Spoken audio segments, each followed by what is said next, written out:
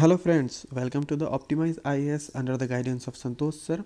So we are starting or we are doing with the CSET through previous year question series.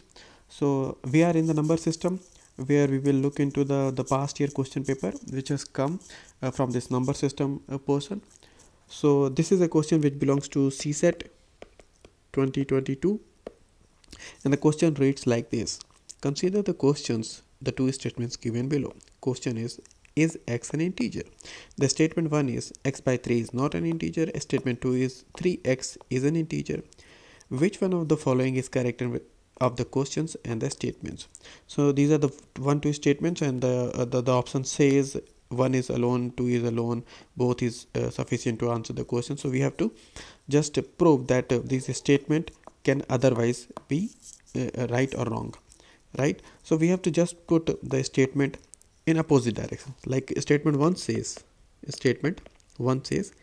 x by 3 is not an integer. So first we have to know all these things, the concept behind integer and whole number. Okay, so integer is the one which is a whole number.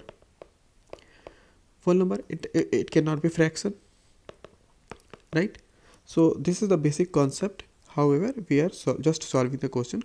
So we have to just prove that the statement 1 is wrong. So how can we can prove that statement 1 is wrong? If you put x is equals to 6. So the moment I put x is equals to 6, so 6 by 3 is equals to 2. 2 is a integer, and the statement says it is not an integer. That means statement 1 is wrong. The next statement is statement 2, which says 3x is an integer. This says that 3x is an integer. We have to prove it otherwise.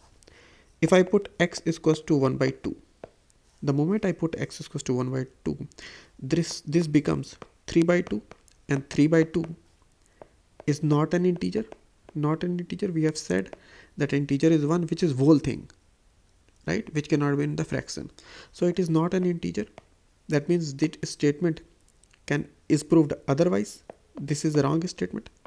That means the answer is both statement 1 and 2 are not sufficient to answer the questions. We cannot conclusively say that whether x is an integer or not. So the option D is correct, right?